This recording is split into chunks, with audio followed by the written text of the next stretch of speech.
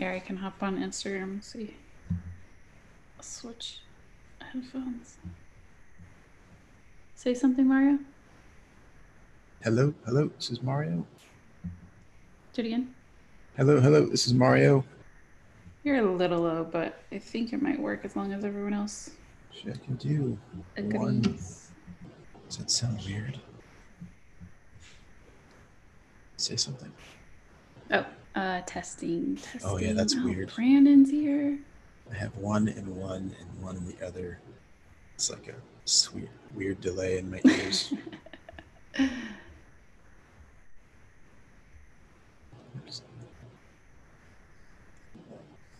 right, I think we can do this. Yeah, I don't get confused. All right. Hello, everyone. All right, so talking to Melinda. A little quiet, Mario, but I got no background sound. All right, I will talk louder.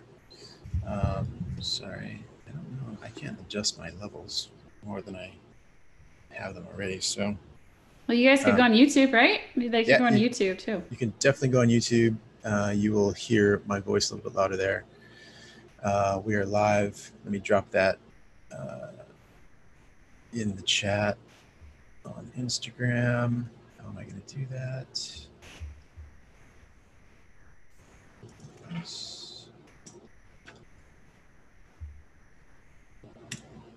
right.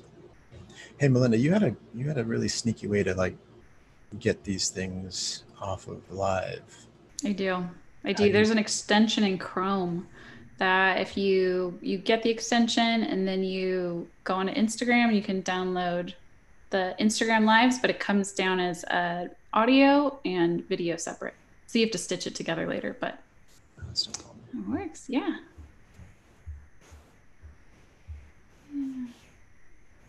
Hey guys. Nice to see some familiar faces. Brandon, yeah, we're on YouTube. What was that, Mario? Downloader for Instagram? Do you remember what it was? You can do it after. So when it's up, I can email it to you. Okay, cool. Yeah. Cool. All right, let's see. I'm gonna drop this in real quick. I will be right back, everyone.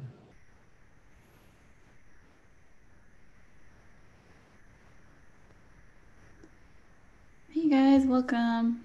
All right. There's the link. Brandon Grace, what's up? Man, Melinda brings out all the heavy hitters. This is our YouTube link, everyone. If you care to watch on YouTube, we're probably the levels are probably a little bit better. You can ask questions there too. The chat is live. Ooh. Whoa. Can't move my computer. All right, let me see. Okay. I have 15 screens. Trying to get mine to not fall over. Okay, I think I'm good. All right.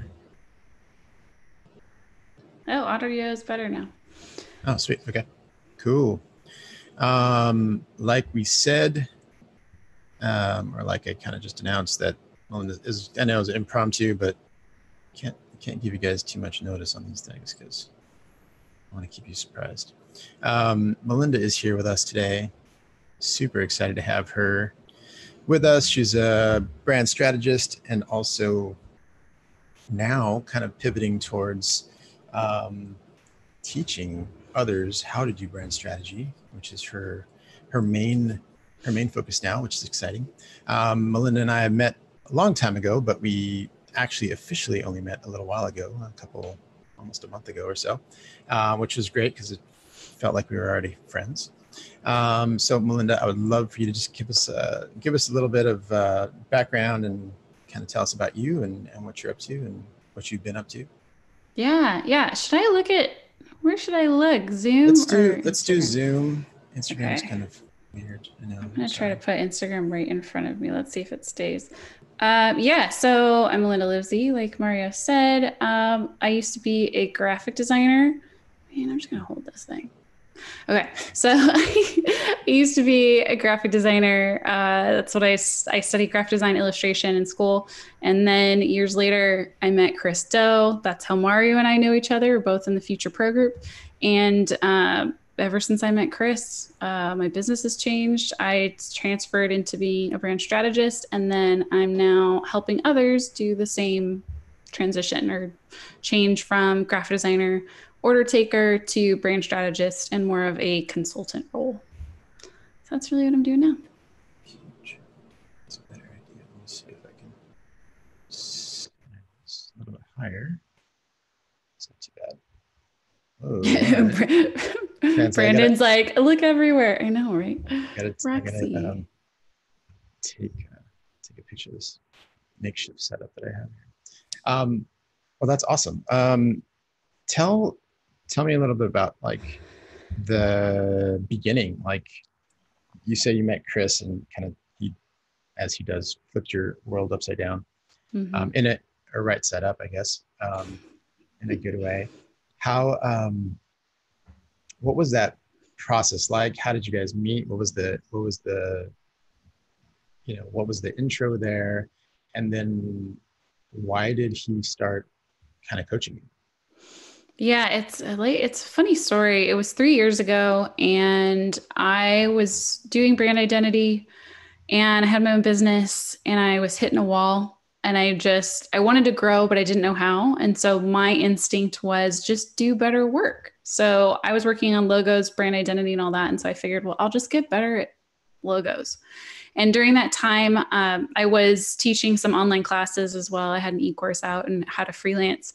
And one of my beta students had posted in our group about Chris and said, hey, this guy is teaching how to price a logo, but I still don't get it. And I was like, oh, cool. Well, who's this guy? And then I looked at all of Chris's stuff and I was like, oh, he knows what he's talking about there.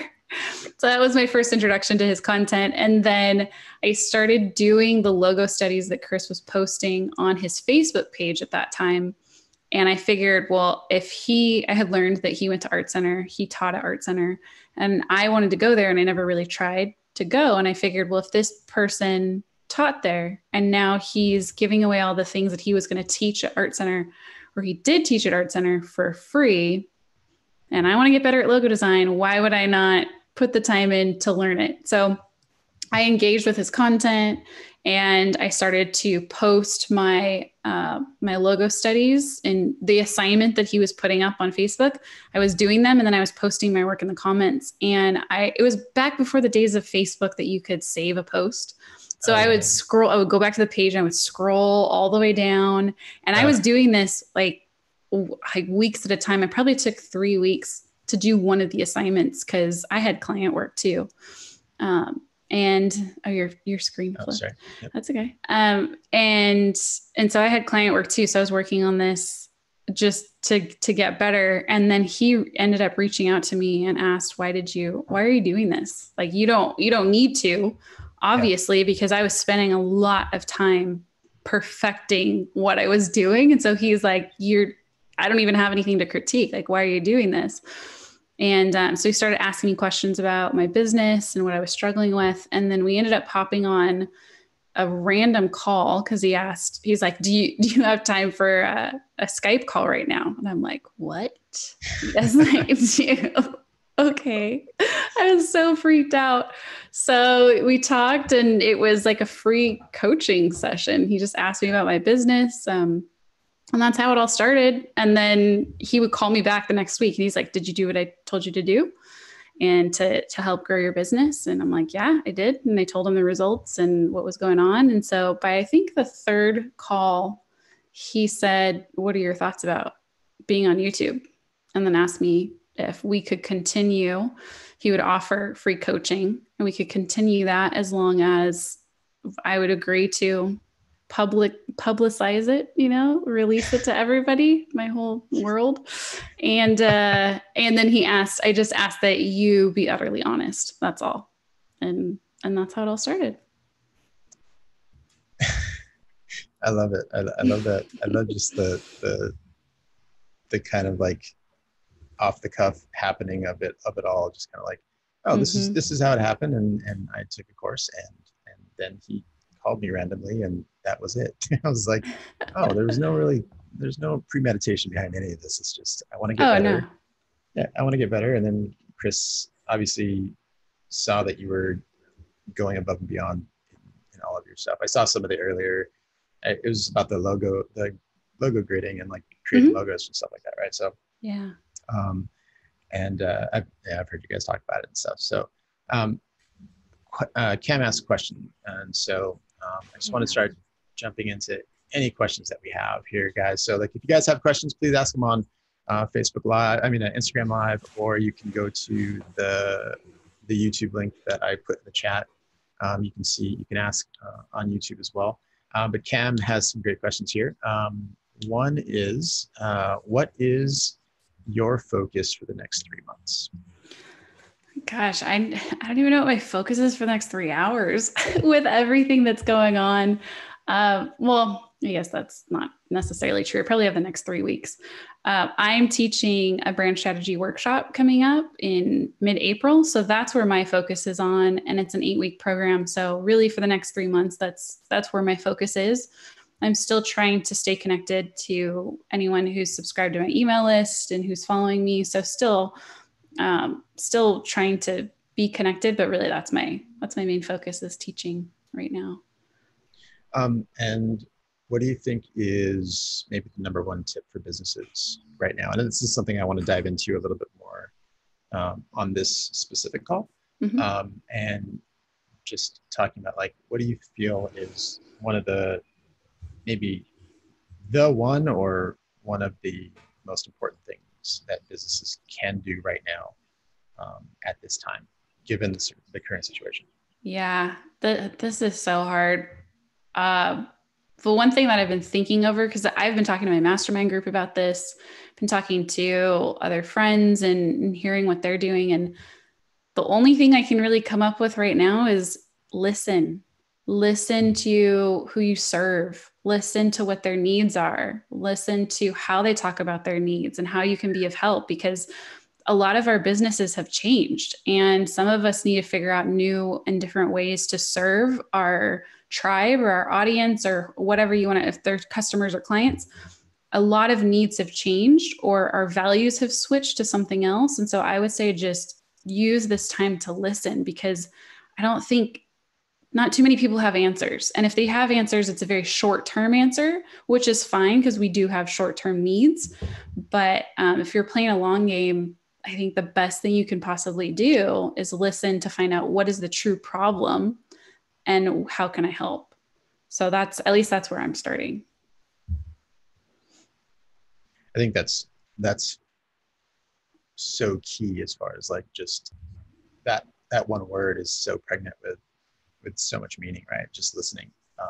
And if we can do that one thing, then I think that will open up treasure troves of opportunity for us, both as designers, brand strategists, anybody in our kind of realm and sphere of the creative industry, but also just for our clients as well, for them to get that one piece of secret sauce. And it's really not secret, right? Just listening to your customers. Like, I think there's even taking a step back from that and saying, what are you doing to ask your customers and your client base like what it is they need right now, and how they're doing. And I know everybody's trying to like scramble and save their company right now. I have clients freaking out, and I'm doing calls all the time about just helping them kind of recenter and really listening to them, and just like, okay, let's take a breath and let's really look at what's going on right now. Mm-hmm. But helping them understand that key to listen, and then to be proactive about asking what their clients need. Mm-hmm. I think that could be a huge game changer, even for their business as a whole. Mm-hmm. Oh, definitely. Definitely. I think you bring up a good point that even before listening, it's showing up to ask the question of what's going on and then listen. So yeah, I think what you brought up is perfect. And I think the worst thing a business or a person that's self-employed could do right now for their business is to withdraw and isolate and be quiet. the worst thing to do is to completely ignore the people that you're supposed to serve. And if you don't have to have answers. That's the thing, because we don't, most of us don't have answers, and we're not going to have answers either if we don't sit and listen to someone. So just show up. So I think you bring up such a good point. Just show up and ask that question. Yeah, I think that's the key. Showing up is number one. Self, I think self quarantine and self, or was it social distancing, doesn't mean complete isolation. And Mhm. you're not going to your bedroom with like no lights and no doors and like just shutting the door behind you. It's I think this is the most important time to be any kind of social that you can be right now. And it just so happens that we have the technology available to us in a way that we never did before, that we can pretty much carry on business just like never before, right? Like we can continue to conduct meetings, hold interviews. We can continue to hire people if we need to. We can most businesses can still do their business unless there's a very specialized thing that they need to be like in contact with people. Like I do a lot with the food and bev industry, and some of my clients and friends are bartenders and bar owners, and places that need people in the door to serve them a physical product. Mhm. And we've been brainstorming about like how can we sidestep that model and really focus on building community in this time Mhm. and serving the most number one need that is prevalent right now, which is Mhm. connection. Like, Mhm. how can we provide connection right now, Mhm. for people who are hurting and sad and freaking out and worried, but yeah, but listening, I think, is that key element that we forget. We're trying to Mhm. solve problems that we don't know about yet because we actually haven't heard the problems that we're Mhm. we're trying to solve. um, Exactly. Well, I love that you brought up the idea of community, which I'm writing my newsletter right before I hopped on with you. And one of the ideas I've been thinking about over the past week or so is how important community is. And that, and because I heard someone say, well, no one's spending money right now building brands because I mean, with everything that's going on, who's going to have the money to do that? And it made me think, right, okay, they might not be, because this might not be an appropriate time to do so. However, it is the perfect time to either initiate or help others initiate building communities. And you know what brands are? They are born out of serving communities. So if you can be on the front lines of building those communities, there will be brands that will come out of that can solve and serve that, or solve problems and serve that community. So why not be the ones and the leaders that are helping to form those tribes right now? This is the perfect time to do that, and yeah, to serve people in just the way of giving them the community at first will also solve a need right away. yeah, I think that is the when you're talking about brand building. Yeah, everybody's scared to spend money right now. I'm not going to blanket statement. That's not true, actually. Not everyone is afraid to spend money right now, to build their brand. People who see what is coming, are really concerned about their brand as what a brand is actually truly identified as, right? What the people say your product or service is, right? That's what a brand is, what the people say it is, not what you say it is. So right now is the perfect time to invest in the people who are dictating what your brand is. And I think that is a huge opportunity right now that Mm-hmm. some people are getting and some people are retreating and freaking out about. I Mm-hmm. had a call this morning, and this guy's like, he's barely starting it, but he's all in and he wants to see what he can do to build community right now Mm-hmm. to start his brand. And he's not even thinking about launching anything for 6 months, but um, he's he's focused on doing the hard work, which is the developing his community in his social gathering, right now. um, and I think now is that there's this weird time where everybody's still, in the world, everybody is still and everybody is online like never before for more time than ever before. And you have a captive audience almost. So why not go and build some kind of rapport with them? Yeah, exactly. Exactly. And that's another thing that I was thinking of too is even if someone is not spending money right now, which there are, like you had said, not everyone is in that mindset, right? And they're ready to serve and build. But even if we think of those that aren't, they're still spending their trust and their time. They are spending those things. And so why not? We can still serve them. And why does money always have to be the thing that we're working for? All, I understand that we need it to live, but to an extent, if we have enough to get us through today, we have enough to give to someone else too, and to be there for them, to help them build community or whatever else that is. So I think it's good for us who do have at least enough to get us through right now to be focused on building that trust and serving people in ways that we can take that lens of the agenda of us just making money off the table for a second, so that we can just focus on how can I give and how can I serve the person right in front of me or my clients or whoever that is. Yeah, that's kind of a good segue into one of Cam's other questions. Cam's are one of two people asking a question. If you guys want to answer a question or need a question answered or curious about anything, that just there's a little question tab on the bottom of Instagram, or you can drop it in the YouTube comments, no problem. But just hit that button so that we can see and answer your questions a little bit easier. But Cam asked, how can we help people get out of a reactive mindset? What do you think? Oh, how can we help them get out? Gosh, that's like $1 million question right there. I have to think about that. Mario, do you have any quick thoughts about that? My quick thoughts are, um, no, yes, I do have quick Like, thoughts. Obviously, I paused and I'm like, do I have quick thoughts on that? My quick thoughts are, the easiest way for somebody to get out of a reactive mindset is to provide service or value to someone else, mm, because then they're not focused on trying to react to their current situation, but they're really looking to be proactive in helping the needs of someone else. That totally takes our focus off of um, what we may fear is crumbling around us.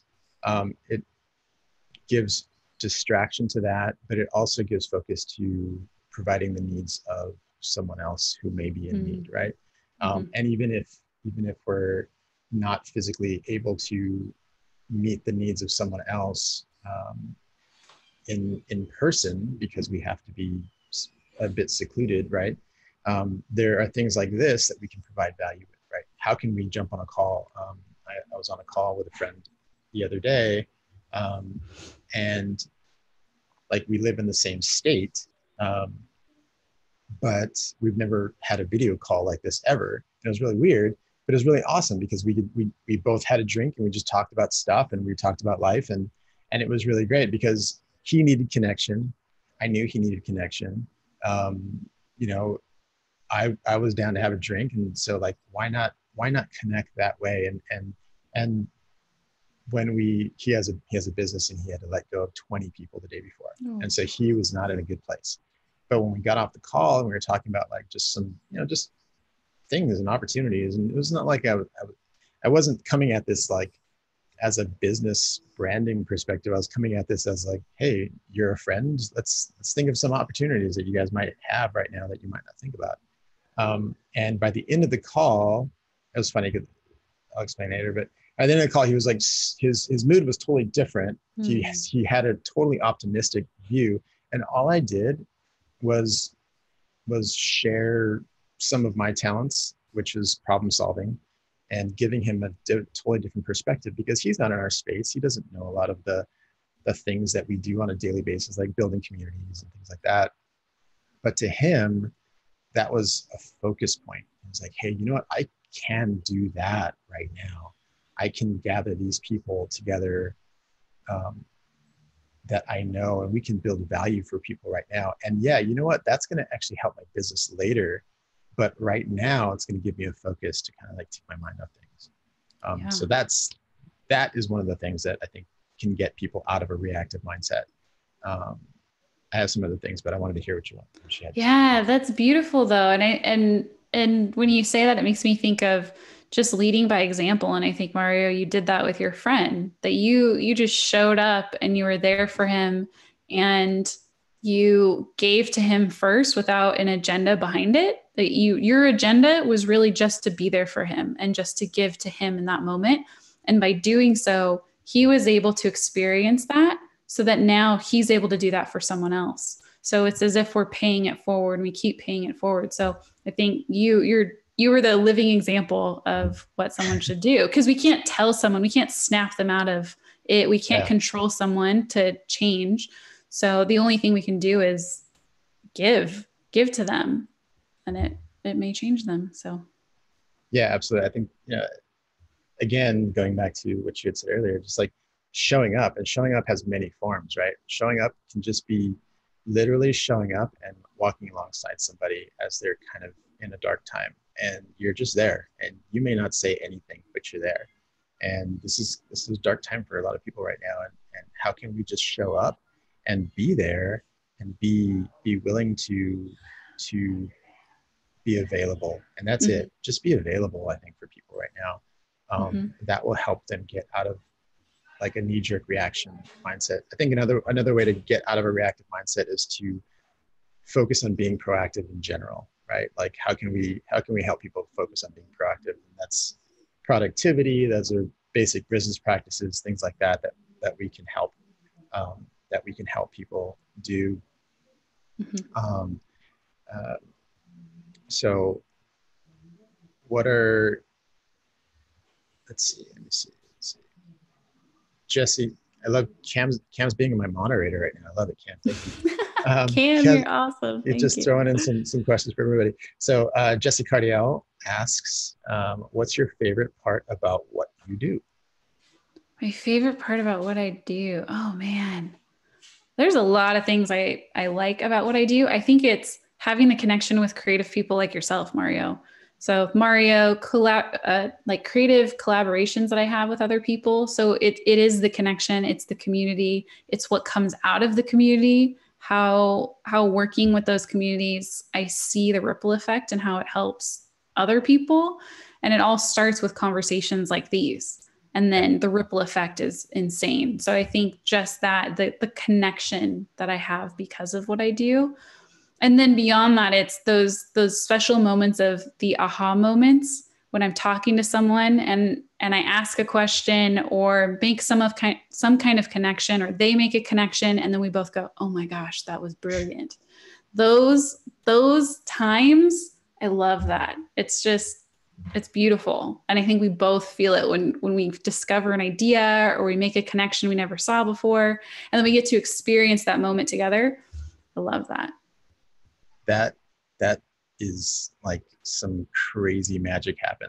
Like Mm-hmm. when that you guys are discussing, when where you I met with I literally had two phone calls this morning with guys I had never talked to face before, who just hit me up randomly, and I knew them kind of, but one guy I had texted back and forth, and another guy like he had lived in Hawaii, and he was very much into one of the brands that I created, but then moved back east, and he somehow kept in contact with me. It was a weird connection, but I had two conversations this morning, and there were times where they said something and I was able to kind of piggyback off that and give them like, because what they told me was something that was inspiring, that inspired a different thought for them, and I would just kind of push it back to them, and they're just like, just to see their light bulb go on, like, oh my god, I never thought of that before, blah blah blah. And like, it's like, yeah, but it was a two-part thing. It wasn't just my idea.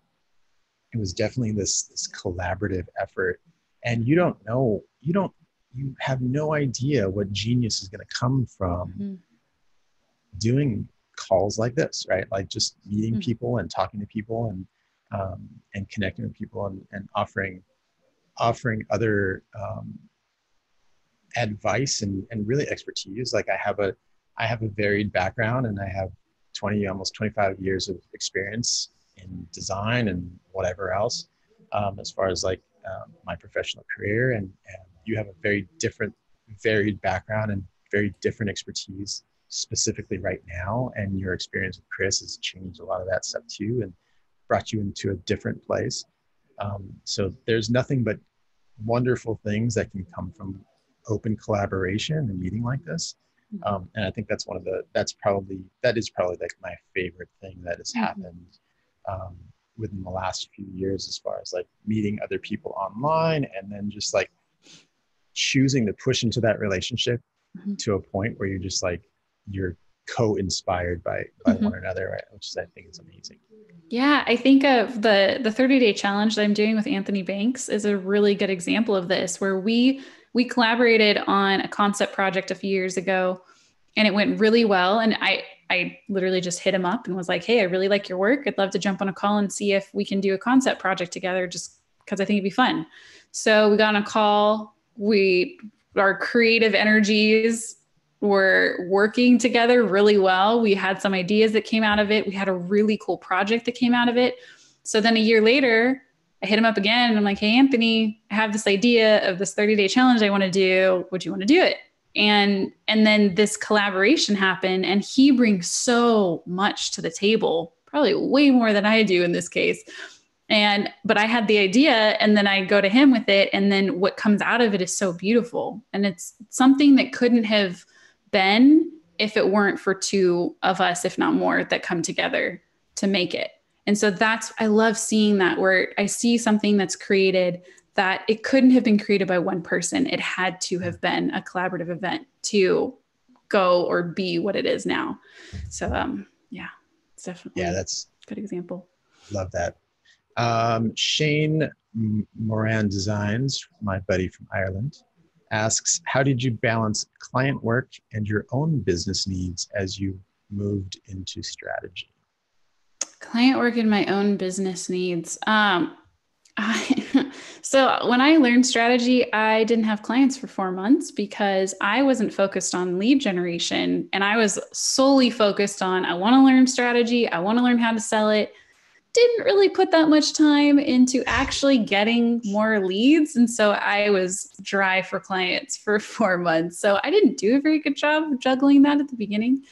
But then I learned, oh, that I can't sustain myself like this. If this keeps happening, I have to bring in clients. So I had to learn how to network, build my connections, do business development, and all that. So it was difficult. It was not an easy thing to learn at the beginning, but and then client needs in my business. I learned after that I had to put a lot of time working on my business, if not more than I did in my business on client work. So I used to spend 95% of my time working in my business on client work. And then during that time, it really taught me that I need to flip it and put the majority of my time into my marketing, into networking, into business development, and things that are not billable, that I couldn't actually bill my client for, in order to up level the clients that I'm getting, solve bigger problems, and all that. And so it switched to where I was working on client work maybe 30% of the time. 70% of the time was all the other stuff that I said, non billable things. And so when I made that switch, things really started changing for me. So from how much I could charge, to the types of clients I was getting, to the types of problems I was solving. So the more I was known and out there and trusted, the more people were willing to pay, which then I didn't have to work as much either. So but I did, Bonus. I did in a different way. It was Yeah, non-billable, but I yeah. think it's the non-billable stuff that really is what catapults you beyond, right? Because then you're literally you're you're putting the work behind your business, right? Instead of like trying to you know put your finger in leaks and stuff like that. You're actually Mhm. building out infrastructure, and you're preparing your job, you're preparing your work, to your brand, your business, to go far beyond where you currently are.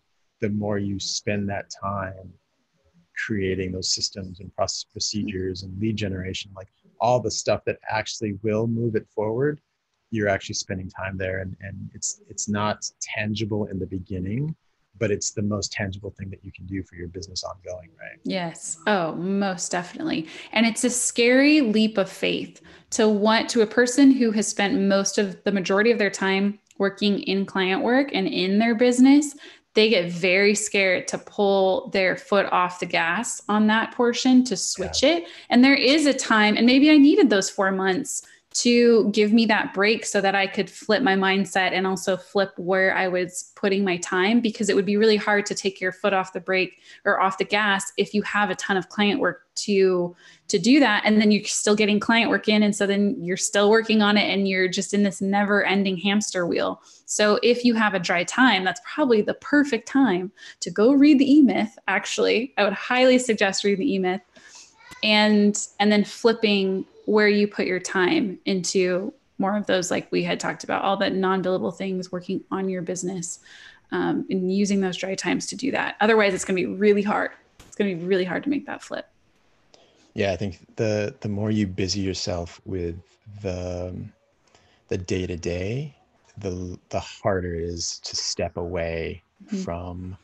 from doing what you feel, which you feel is what the necessity is for your business at the moment, which is the myth, right? It's like look, your business actually needs you to work on it, not Mm-hmm. in it. So Mm-hmm. I know Chris talks about this all the time. If you can pay somebody, minimum wage to do anything, any part of your business that you're busying yourself with, then you need to do that, because that is, your time is better spent in that upper echelon of that business level, Mm-hmm. because you're literally the only one that can do that for you. Right. Right. Yep. Let's go to Jeff Glazel asks, thank you, Cam, again, for all these awesome, putting these questions together. How do you respond to your clients when they don't know what they need and ask for your advice? Ooh, they don't know what they need. I would ask, why did they even come? Why did they come to me in the first place? So there was something that drove them to come to me, to ask me to even work with me. So I would dig in with more questions, and I would never. I'm trying to say never. I try. I'm learning to not go in with advice and to, because when I go in with advice, I go in with so many assumptions. So I'm learning how to ask better questions and find out what even drove them to talk to me in the first place. There was something that caused them to call me or get in contact with me. So I want to find the root of that and what was that. And if I can find that, I'll probably find the problem and what needs to be done. So, but That's it's not easy. It's not an easy thing to do. Yeah, clients, when I think that's a good challenge for um, doing exactly what you help people to do, Melinda. I think a client that doesn't really know what they want is the perfect opportunity to reveal to them that you are not an order taker. Because if they knew exactly what they want, then you're McDonald's, and do you Mm-hmm. want fries with that? Right? Or or they're the ones behind the pen and pushing the pixels around, right? Mm-hmm. So I think it's almost a benefit to the designer with a strategy mindset to have a client that is a little less sure about what they want or what Mm-hmm. they need, because that gives us opportunity to speak into that and really give them, pull back the veil and really give them a true understanding of what they may need. Mm-hmm. We go to the doctor and we're not saying, oh, I have an mild infarction of my heart and blah blah, this left ventricle. Is like, we have no idea. It's like, my chest hurts, right? Mm-hmm. So just like that, as the doctor does tests and asks a ton of questions and does tests and kind of puts them through the rigor, or puts us through the rigor of trying to figure out and pinpoint the problem. We have a great opportunity when our clients aren't really sure of what they need and what they want. We have an opportunity to kind of rise to the challenge and give them a lot more value than what they were looking for. Mm-hmm. Oh, most definitely. That was a great way to put it. Man, Kim is It's, just I know, amazing. he's just on it. Got some UI UX questions. Let's see. Do you do UX research and design skills? Negative. What I do. tools do you use to run your agency? What are What some, tools? Like software tools? I don't know what I'm gonna take this as a general, like what are the best tools that you have that help you do what you do? Maybe that's a better question. What tools? Well, one, I don't know if this would be under a tool, but the framework that I learned, strategy framework. So I originally learned it from the Future. They sell a kit called Core. So I originally did there. Another thing that's not necessarily a tool, but something that helps me run what I do is the Future Pro group. So being a part of that is amazing. On a more practical level, I'm rarely in the design programs anymore because of doing way more strategy. So I'm in Keynote all the time now. In Slack all the time. Those are things that help me do what I do. And then, a large part of where I get all my information too, a lot of books. Now I'm not really listening to too many podcasts right now, but reading a lot on psychology, on branding, things like that. So I don't know if that totally answered that question, but I think so. I think we I'm not a UX UI designer per se either. I mean, I have designed UI and I have helped people understand user flow and experience and stuff like that. So, but I'm not going to sit in Figma or Sketch all day and like kind of work stuff out. I know what I need it to do, so I'd rather get somebody who is really well versed at UI UX, like a Jesse Showalter or somebody like that, where I'll call him up and say, hey, look, this is what we needed to do. Let's work it out. He's the expert there. I'd rather work with experts in their field. So the greatest, I don't want to put it this way, but I think the greatest assets I have are my relationships. mm-hmm. Like those are the greatest assets that I have in my business. Are the relationships that I have and the experts that I know in their field, because I know that they know exactly what I need when I have to do a huge, website or app build out or whatever it is. I know that they're going to have the right answers when I can tell them, hey, this is what I need it to do. What are the best ways to do that? I'm not going to spend my, 20 hours researching this when I can just call somebody up and say, hey, this is what I need to do. How can we do this? And they'll just know, so Yeah. I think some of the best assets that we have are just the relationships that we have. Yeah. Tools, you're always going to find a better tool to run your business. And there's the Mondays and the Asanas and all the Trellos and all that stuff, which I hate all of them, but they're I'm with you. necessary evil, but so yeah, Notion's pretty cool. I do like I, Notion. I opened it once and I was like, this looks like a PC, and I just hate it.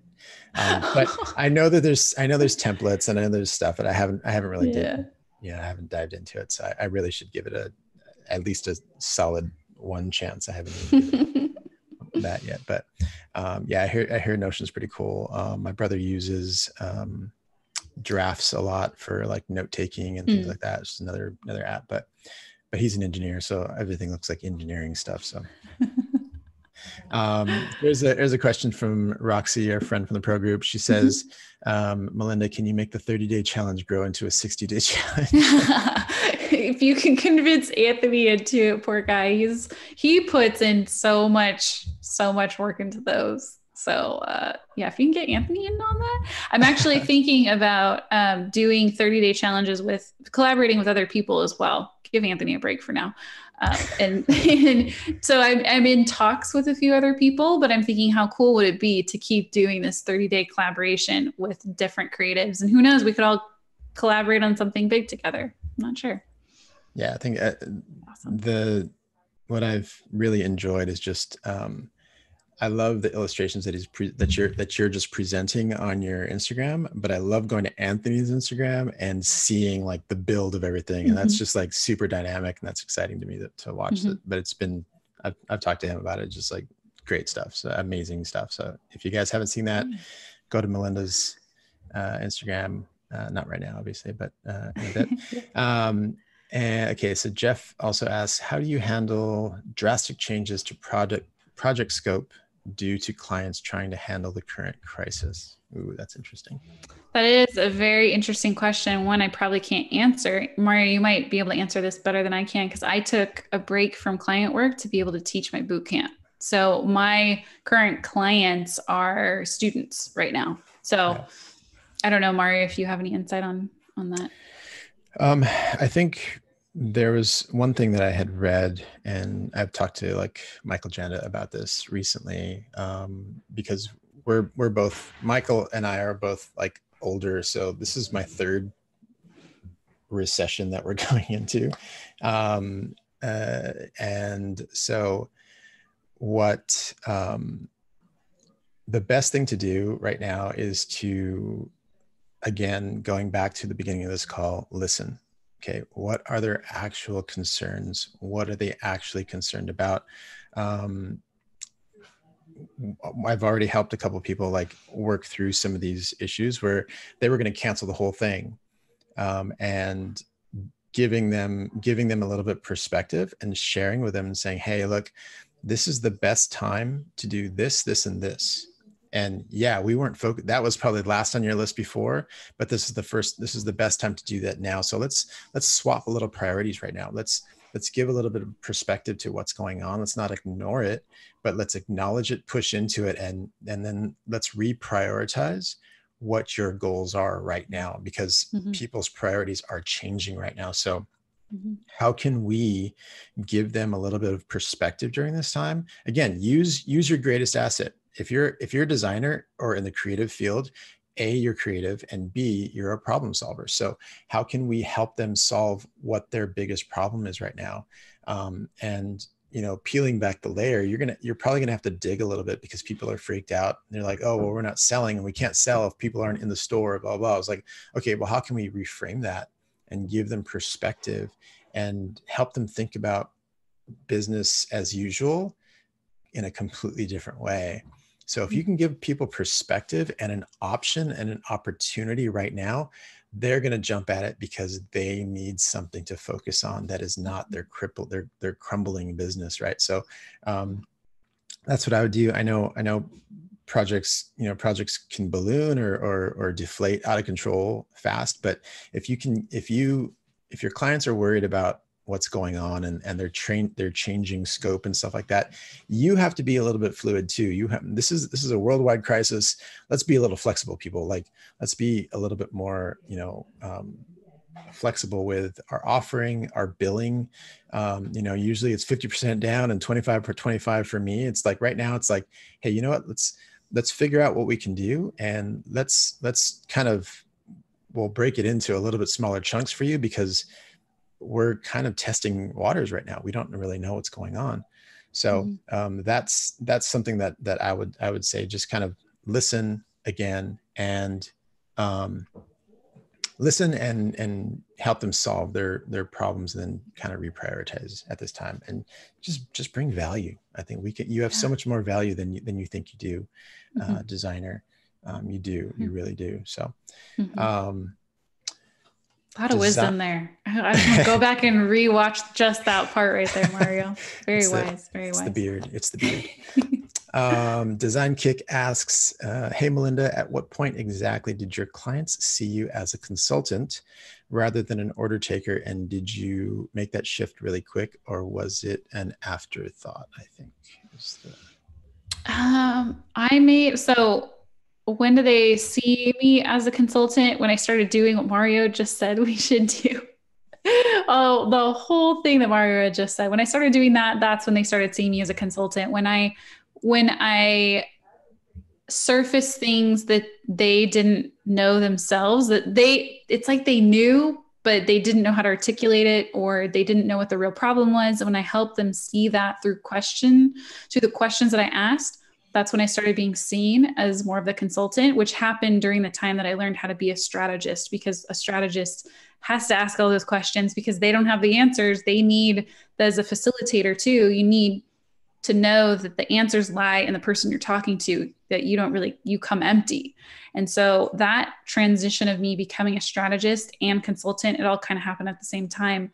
And it took me about 6 months to feel more confident. I wouldn't say 100%, but more confident in it enough to position myself as that, as well as the clients actually seeing me more as a consultant. And it was something I grew into, and I'm still growing in it as well. But I would say it was about 6 months of learning, of working with people from the pro group on how to actually do this, of working with my coach, and all of that. And of course, I'm still working on it. But yeah, it was a good handful of months. Now, is that, you said you took 4 months to kind of dig down into strategy, right?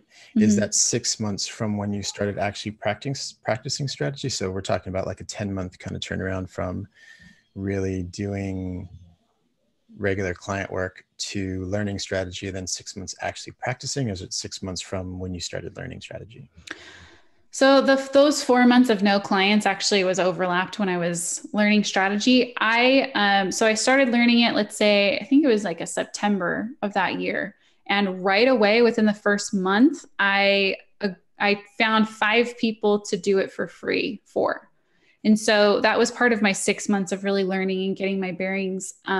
And it was 4 months from the time I started learning it to the time that I charged for it. And I only charged $1,000 for the first one. And that even included some design work in it too. And then I want to say it was 6 months from learning it. So from that September, 6 months till I sold it separately for $5,000. So until I felt confident to sell it separately minus design. So that was kind of the timetable, and there was another client in there that was 2,500. So I was stair stepping my way up to 5,000 with no design. Um, awesome. So yeah, so like it takes some time, guys. So like, put the time in and really know your craft, like learn it, and then you can't really know it until you actually start practicing it, right? Like you need to like work on it and practice it, and like just reading something doesn't make you really well versed at it. So take your time, practice. And then also I think you had mentioned this before, Melinda, on a different call, but I think when you started practicing strategy, actually practicing, you had a like a group of people that were kind of practicing together, right? How was that? How instrumental was that in like helping you? Oh my gosh, that was so needed. I don't think I would be able to charge that quickly if I didn't have that group. I know I wouldn't have been able to charge that quickly and feel that confident in it. So I had a group of about, I want to say there were 6 of us. And then I had another friend too that I met with separately from the pro group. We met every week for hours. So I would say between 2 and 4 hours we met together, and we ran strategy on each other's businesses during our call. But then we would also go away, go work with our free clients that we were practicing this out with, or some of us had paid clients during that time. We'd come back to the group and say, hey, this is what happened during my client call or my client meeting. This is what I learned. This is how I changed the framework. It might work for you. So we were working with clients, coming back to the group and sharing, working with each other. And there were so many questions I had at the beginning that I couldn't just go to Chris for, because then he didn't have the time for that anyway, and I didn't. It would be the Socratic, 10-hour later we'd figure it out. So there was this. I needed peers. I needed peers who were either a couple steps ahead of me or learning with me. And oh my gosh, that was so instrumental. I don't think I could be where I am today if I didn't have them. Yeah, I think we underestimate the value of, again, collaboration, cooperation, and really just bouncing ideas off of peers. Like Mm-hmm. I can't emphasize how really important that is for your career, not even just learning one or two things, but like if you can learn to collaborate and cooperate with other people that are doing the same thing you're doing. It could be in the same city, state, it's definitely going to be in the world, obviously, right? So you guys bring different perspectives and different things to the table. Again, it's just going to make you better. It just makes you better continuously. So that if you're learning anything right now, get a couple of people that are learning the same thing and collaborate and cooperate. Those are some really great tips there that I wanted to make sure that she was able to tell you guys, because it doesn't just happen, right? Like we don't just read something and we start doing it and it's perfect.